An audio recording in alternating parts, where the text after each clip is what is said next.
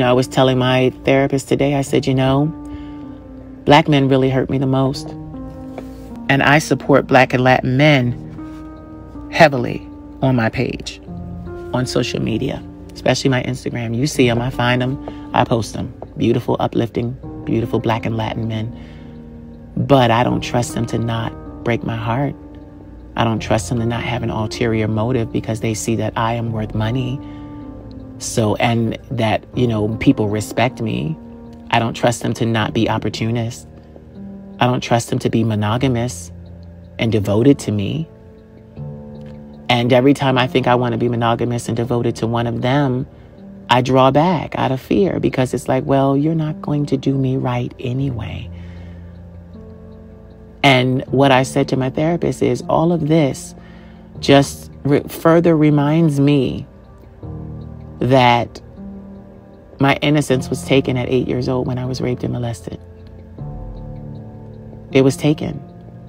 And now my adult relationships suffer so bad because I don't trust men. I don't trust men. The only man I trust is myself. I don't trust them. I fear them. I fear what they're capable of.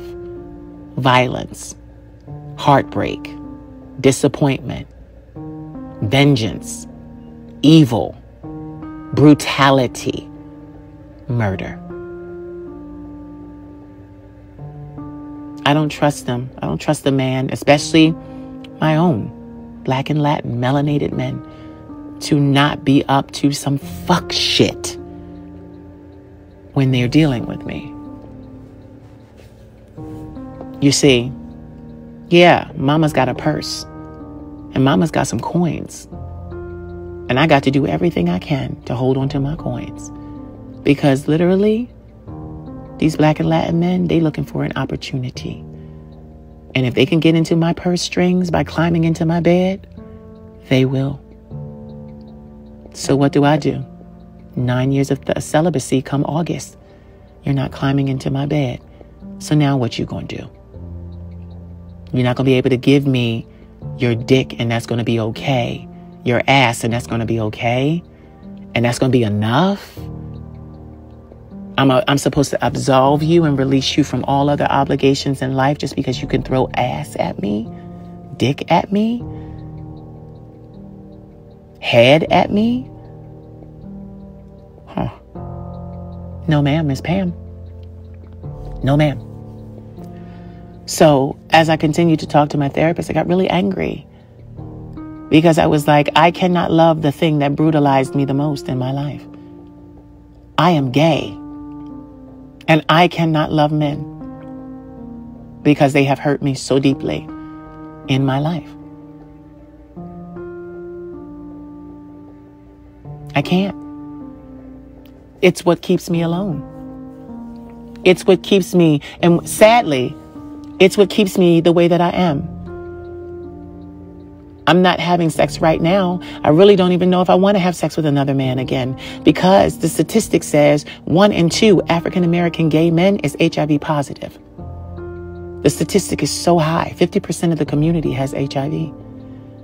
I've worked too hard at becoming who I am to become careless and reckless. And my thing is, every person that got HIV wasn't being reckless and careless. No, let's get that together. They just trusted the wrong person. They just trusted the wrong person. So me having trust issues, I'm not about to go out there and trust the wrong person. I would have a bullseye, a target on my back if I did that. I wouldn't survive. I would be taken out immediately. You trusted the wrong person. So now I only trust myself when it comes to men. I don't want them to be my slaves. I don't want them to be anything to me.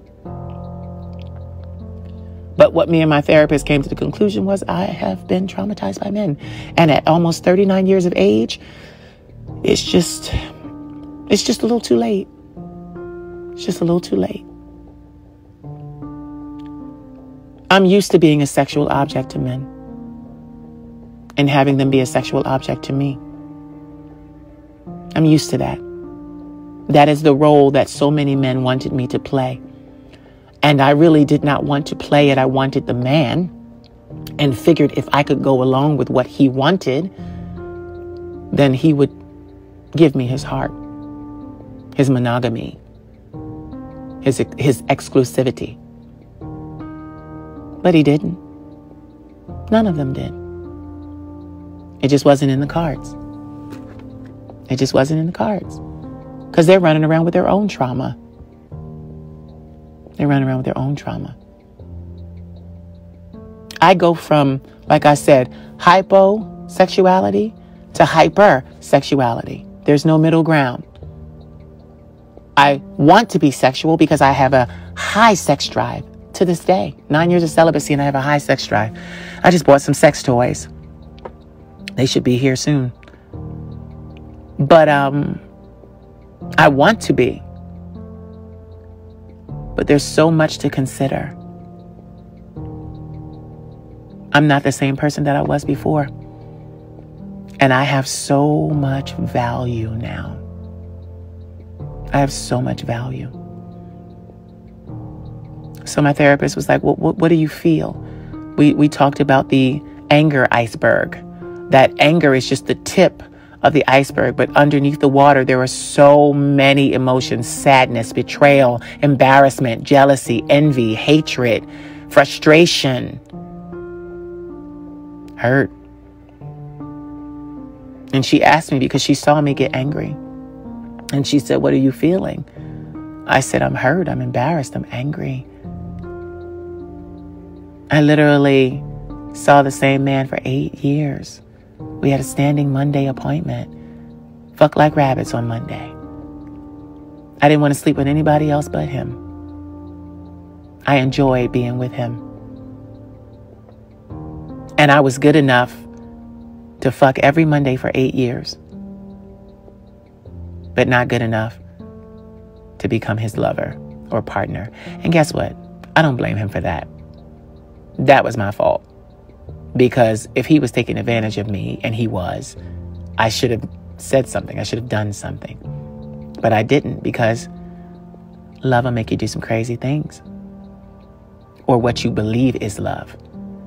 And it even got so bad to where he would do things and I would get mad at him, and he would say, oh, you're not going to stay mad at me.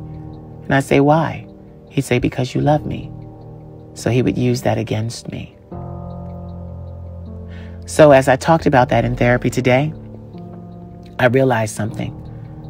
Going back to my childhood and having it be so traumatic, having an uncle tell me that I was going to get HIV and AIDS, scaring the fucking daylights out of me, I realized something about the way that I was treated, not only by my family, but by these men, by the world, by everyone who misunderstood me. They owe me an apology.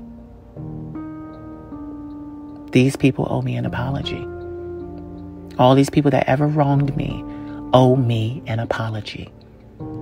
And when I realized that in therapy, just a few moments ago, I started to cry. Because I realized my family, everybody, the church, everybody owes me an apology. Because the problem wasn't me. The problem was them. And I see that now. I realize that now. And my therapist said, that's the first step to healing, is to acknowledge and to see and to realize that the problem isn't you sometimes. It's the other people. But you keep me kind-hearted. I kept letting them off the hook. I kept letting them go free. Well, now you don't get to go free. My family owes me an apology. Everybody that was my friend owes me an apology. The people I've dealt with in my life, y'all owe me an apology. And guess what? I will never get it. And I know that. And that's fine. You don't have to apologize to me, but you owe me one. And that knowledge, the knowledge of knowing that you owe me an apology, frees me.